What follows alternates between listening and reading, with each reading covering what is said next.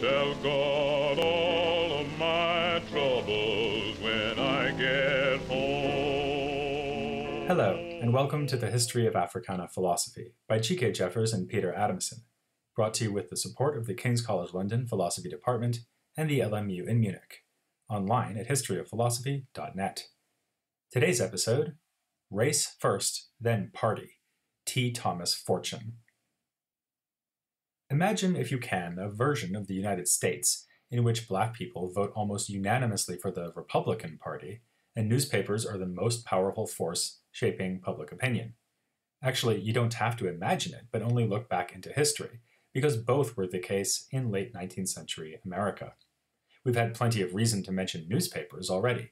The fight for abolition was waged by such organs as William Lloyd Garrison's Liberator and Frederick Douglass's North Star. Less famous names were also getting in on the act, like John Russwurm and Samuel Cornish, who founded Freedom's Journal, and Mary Ann Shadd up in Canada with her paper, The Provincial Freeman. Even those who were not involved in the newspaper business had their remarks and ideas disseminated by newspapers, with Sojourner Truth being the most obvious example. Like so many other things in 19th century America, the press was divided by a color line. There was a Negro press, which spoke to the concerns of African Americans. Already by 1880, there were about 30 black newspapers in the country, and they had plenty of injustices to report, even if slavery had been ended during the Civil War. These included the rise of lynching, the lack of economic opportunity for freed slaves, and legal setbacks, such as the Supreme Court decision that declared it unconstitutional to legislate against segregation. The Civil Rights Act of 1875 had forbidden racial discrimination in hotels, public transport, theaters, and so on, but the court struck this down. They ruled that even if the 13th Amendment to the Constitution had abolished slavery, mere discriminations on account of race or color were not regarded as badges of slavery. As one observer trenchantly remarked, this was effectively a reassertion of the implication of the infamous Dred Scott case that the black man has no rights that a white man is bound to respect. That observer's name was T. Thomas Fortune, writing in a newspaper he edited called the New York Globe. Under a variety of names, including the Freeman and the New York Age, under Fortune's editorship, this paper would survive until 1960. In recognition of his work on this and other periodicals, another newspaper said that Fortune was without peer or superior as a colored journalist, and after his death he was hailed as the best developed journalist that the Negro race has produced in the Western world. But the word journalist may be misleading. He was not in the business of getting inside sources to spill secrets, interviewing politicians, or exposing scandals. In his hands, a newspaper, especially its editorial page, was the tool of a polemicist, or to use his favorite term, agitator. There were scandals enough in open view, inequities that Fortune was determined to defeat by using his pen, with occasional suggestions that the sword might also be appropriate. His writings were designed to provoke outrage and determination in his readers, snapping them out of their lethargy or fatalism. This is what he had in mind when he wrote, "We believe in dissatisfaction, we believe in the manifold virtues of agitation." If, as they say, politics is war by other means, then Fortune pursued journalism as politics by other means. Which brings us back to that other exotic feature of 19th century America, the popularity of the Republican Party among black voters. In the 2018 congressional elections, the Republicans got only a 9% share of this demographic, but in the wake of the Civil War, the situation was the reverse. Black voters gave massive support to the Republicans, who were the party of Lincoln, and despised Democrats as a party of racists who wanted to maintain white power in the southern states. Thus, we find other black activists, not least Douglass, saying things like, "The Republican Party is the ship, all else is the sea." Fortune was different. He mocked such devotion as this eternal gratitude business, arguing that political support should not be offered in recognition of past achievements, but in expectation of support in the future. Not that the Republicans' past performance impressed Fortune overmuch. Even Lincoln, he observed, freed the slaves more out of political calculation than anything else, whatever his private feelings about emancipation may have been. And no wonder, because politicians are simply the servants of public opinion. Since the war, the party had done little for black people, whom it treated like babies. Fortune was so disappointed by this that he at one point proposed forming a third party that would actually take an interest in race rights. This was no act of disloyalty as far as he was concerned. "We have not deserted any party," he wrote. "The party deserted us." Fortune was taking a financial risk with this unpopular stance. He kept his newspaper, The Globe, independent of party affiliation, despite knowing it could harm its circulation. A bold and principled move, especially for a man who, despite his name, was constantly strapped for cash. You might say that Fortune was putting his lack of money where his mouth was. Fortune laid out a lengthy defense of his stance in an 1886 pamphlet called The Negro in Politics. It presents Republican politicians as having cynically exploited the reliable support of black voters. They used our votes and flattered self-esteem just so long as our votes held out, but this political vassalage had won African Americans little real assistance. In fact, neither party cares a snap of the finger for race rights, and Republican partisans like Douglas are convicted of naivete. Partly, Fortune's polemic here is driven by tactics. Black people should make the Republicans earn their votes, and could exercise more influence by voting for both parties, if only to demonstrate that they are prepared to do so. But another factor is his understanding of what politics is all about in the first place. He ends his pamphlet with the words, "Parties are nothing but the instruments of tyranny when they degenerate into machines, when they cease to represent progressive justice. It is for the people to see to it that parties can serve the public interest or submit to defeat and humiliation." 4 years later, he would make a similar point, saying, "Parties are not things sacred to me. They are brought into existence by men to serve certain ends. When they have fulfilled the objects for which they were created, or when they prove false to the great purpose for their creation, what further use are they?" Fortune teaches us that we should support political organizations only when we can convince them to represent our beliefs and objectives, and never because we simply identify with them as our side, like fans of a sports team. If no political party could claim Fortune's allegiance, then what could? In a word, race. This pamphlet offers the motto, "Race first, then party," and throughout his career, Fortune consistently argued for unified action on behalf of African American interests. In the 1880s, he proposed and then helped to found the National Afro-American League, which soon fell apart but was reborn in 1898 as the National Afro-American Council. Fortune had noted that other demographic groups in America had organizations for promoting unity and to serve as a platform for political action. He was particularly inspired by the example of the Irish, whom he mentions often in his writings as another group that had suffered from oppression. "Like the Irish subjects of Great Britain," he remarked, "we have received everything from our country but justice." In a related move with similarly enduring resonance, Fortune argued against using the term Negroes, a term favored by many colleagues in activist circles. He preferred Afro-Americans, on analogy to Irish Americans and other groups. He defined the Afro-American people as a mixed race group, including not just black, but also colored people, where the color in question could even be white. The fact that Afro-Americans can often, though not always, be identified visually by their skin color is actually irrelevant to their forming a subgroup of the population. What unites them is the same as what unites Irish or Italian Americans: ancestry. Thus, he says, "We are African in origin and American in birth, therefore, by the logic of it, Afro-Americans." Consistently with this, Fortune, who himself had an Irish grandfather, by the way, had no patience for discrimination against lighter-skinned Afro-Americans by darker-skinned ones. He had harsh words against Edward Blyden on this score, and was one of the few prominent activists publicly to support Frederick Douglass's decision to marry a white woman, Helen Pitts. As far as Fortune was concerned, censuring this kind of relationship was a violation of rights, just as much as segregation laws were. When a law prohibits a black man from marrying a white woman because of his color, it strikes at the root of natural liberty. Notice that Fortune's political thought revolves exclusively around the interests of his racial group, and the question of whether they are indeed enjoying the rights that are owed them. Apart from occasional passing remarks, he makes little or no use of Christianity in his arguments. This is in sharp contrast to most of the other 19th century figures we've looked at, especially such thinkers as Alexander Crummell and Sojourner Truth. Fortune actually complained about the religious education, or perhaps he would say indoctrination, to which he was subjected when he studied at Howard University in Washington, D.C. in the 1870s. He argued against rallying around religion instead of race as a unifying factor in politics. The exception that proves this rule came with the most tragic episode of Fortune's life story. In 1907, shattered by overwork, money problems, alcohol abuse, and separation from his wife, he had a mental breakdown from which it would take him years to recover.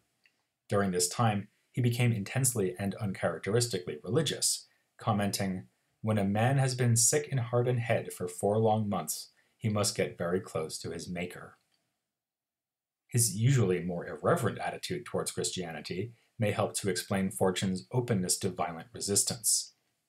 We've seen how Douglas, in his more aggressive moments, was opposed by pious activists like Truth. Remember her show-stopping question, "Frederick, is God dead?" Fortune, by contrast, openly believed in using force against injustice, whatever the Bible might say. He put forward a rather breathtaking inversion of the Golden Rule. In theory, do unto others as you would have them do unto you is splendid, but in practice the philosophy of conduct is, do unto others as they do unto you, the sooner to make them understand that a dagger of the right sort has 2 edges. So, while he encouraged the defense of justice through democratic means, he was always ready to entertain the use of other, more radical means if this failed. "I believe in law and order," he said, "but I believe, as a condition precedent, that law and order should be predicated upon right and justice, pure and simple." Likewise, while allowing that it was a good idea to use the instruments of ballot box and the courts, he stated that, "If others use the weapons of violence to combat our peaceful arguments, it is not for us to run away from violence." Fortune's free talk of violence, which became still freer when he took the stage while drunk, ultimately led his colleagues in the Afro-American League to see him as a liability. This is a shame, because when it came to the ballot box and the courts, Fortune was a subtle thinker who anticipated the political struggles that were to come. He had studied the law while at Howard University and took forward the ideas of one of his professors, John Mercer Langston. Langston had distinguished between legal and social rights. Fortune would likewise contrast civil rights to social privileges. Whereas civil rights are enshrined in law, social privileges are extended to citizens only by custom and are not the business of the law or the government. An example might be that we have a civil or legal right to free speech, but not a civil or legal right that anyone should pay attention to us when we speak. It's rude to ignore people when they talk to you, but it's not a crime. Fortune furthermore pointed out that civil rights, by their very nature, belong equally to every citizen, while social privilege is distributed unequally. Try walking into a fancy restaurant. If you look like a rich white person, you'll likely get a very different reception than if you look like a poor black person. This is just a fact of life, thought Fortune, and cannot be legislated away. As he put it, "Every citizen has a co-equal right in all benefits of government, but every citizen has not on this account a legal right to demand or expect the concession of any social privilege. The one he can force by legal process, the other he must win by conduct, position, superior abilities, affluence." The urgent question then was, which forms of equal treatment are guaranteed by right, and which have to be secured as a matter of social privilege? According to the Supreme Court, access to non-segregated public transport or education was, in Fortune's terms, a matter of social privilege, not legal right. This is why they set aside the 1875 Civil Rights Act. Fortune argued that they were wrong to do so, because the government's whole purpose was to protect the enjoyment of life, liberty, and the pursuit of happiness. As a matter of law, the waiters at the fancy restaurant cannot be made to smile and ingratiate themselves with the poor black customer, but they do have to offer him a table. Fortune thought, however, that justice called for more than just desegregating streetcars, hotels, and schools. He believed that the whole economic system of the United States, especially in the South, needed to be overhauled in order to give the laboring class a chance at prosperity. Notice not only black laborers, but all laborers. This is the argument of his remarkable 1884 book, Black and White, Land, Labor, and Politics in the South. As he says in the preface, he aims to show that poverty and misfortune make no invidious distinctions of race, color, or previous condition, but wealth, unduly centralized, oppresses all alike. He takes his departure from the aforementioned conception of government and its purpose, asking, "What shall we say of that government which has not power or inclination to ensure the exercise of those solemn rights and immunities which it guarantees?" The American government has failed its people in this respect, because it has allowed one class of citizens to exploit another for its own enrichment. This was most obvious under slavery, but has continued to be the case afterward. White and black laborers need to understand that they are jointly victimized by the way that the hereditary landlords of the South keep a grip upon the throat of Southern labor, and thus that their cause is common, that they should unite under the one banner and work upon the same platform of principles for the uplifting of labor. In terms of practical remedies, beyond the proper protection of civil rights, Fortune recommends an ambitious program of land redistribution. Actually, he considers land to be a common right, like water or air, and thus to be the property of the whole people. So it should be shared out among the laboring class equally instead of concentrated in the hands of a wealthy few. If this seems rather utopian, Fortune would say that it is still less realistic to suppose that monopolization of land can continue indefinitely without a violent reaction, an explosion of the kind that led to the French Revolution, and, if that isn't frightening enough, the fall of the Roman Empire. Again, we see here his conviction that violence is an appropriate reaction to injustice. Indeed, it is an inevitable result of severe exploitation. In the meantime, though, Fortune also had some ideas about what black people should be doing to improve their own situation. He was rather scornful of the high-minded, civilizing projects envisioned by men like Alexander Crummell. The beneficiaries of such higher learning, Fortune couldn't help noticing, often became social parasites. Instead, the race would advance through the learning of practical, economically valuable skills, which means not theology and the classics, but education suitable for the mechanic and the farmer. As you may know, these proposals resonate powerfully with those of a far more celebrated contemporary of Fortune's, Booker T. Washington. And in fact, the two were close colleagues and friends, at times writing letters to one another on a daily basis. Washington was at times uncomfortable with the more fiery and irascible Fortune, while Fortune jibed when critics of Washington assumed that he was just a spokesman for the famous Wizard of Tuskegee. One such critic was fellow journalist William Monroe Trotter, who used his newspaper, The Guardian, to inveigh against Washington, whom he dubbed the Great Traitor and the Benedict Arnold of the Negro race, because he thought Washington was too willing to accommodate white power and black subjugation. Trotter also mocked Fortune as being only a me too to whatever Washington aspires to do, and as furnishing whatever brains the combination needs. But this was a faulty assessment of their relationship. Out in the open, Fortune hailed Washington as the Negro Moses and only suitable successor to Douglas. Though he admitted in one public performance that Washington was a decided conservative, he hastened to add that he loves Professor Washington and places unbounded confidence in him.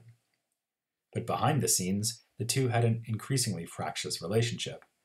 Washington would eventually be glad to see the unpredictable Fortune step away from his work as editor and activist within the Afro-American League. The result of this sidelining and of the psychologically and financially parlous state of his later years was that Fortune remains something of a forgotten man in the history of American race relations. This is, if you'll pardon the expression, unfortunate. He deserves more credit, not only for the ideas we've presented in this episode, but also for his promotion of fellow activists like Ida B. Wells, whom he praised for her crusade against lynching. Of her, he admiringly wrote in his own paper, "She has become famous as one of the few women what handles a goose quill with diamond point as handily as any of us men in newspaper work. She is smart as a steel trap, and she has no sympathy for humbug." There was at least one leading intellectual of the time, though, who was willing to give Fortune his due: Fortune himself. Writing in 1916 upon the death of Booker T. Washington and taking stock of the history of black activism in his own lifetime, Fortune discerned three phases in that history.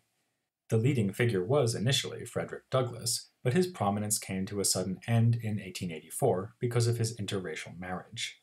More than 30 years later, Fortune still rankles at the absurdity of the hostility this provoked. Next came what Fortune calls the Afro-American period of leadership, in which he himself played a central role through his journalism and his founding of the National Afro-American League. This high point of agitation gave way to widespread resignation and acceptance around 1900. It was only in 1904, when I got out of the way, says Fortune, that Booker T. Washington came to preeminence. Fortune claims he was willing to help Washington, despite having had nothing in common with the policies that Washington endorsed, being rather the intellectual and political heir of the great Douglas. This telling of events is, of course, open to challenge at numerous points, but it is closer to being right than the more popular version of American history, which edits Fortune and his achievements out of the story completely. Looking over the melancholy, even tragic story of T. Thomas Fortune, one can't help thinking that this man just couldn't catch a break. But the same isn't going to be true of this podcast. Like every year, we'll be pausing for the month of August. We'll return refreshed in September, and return also to a country that has not been in focus since episode 38, when we looked at the Baron de Vathey.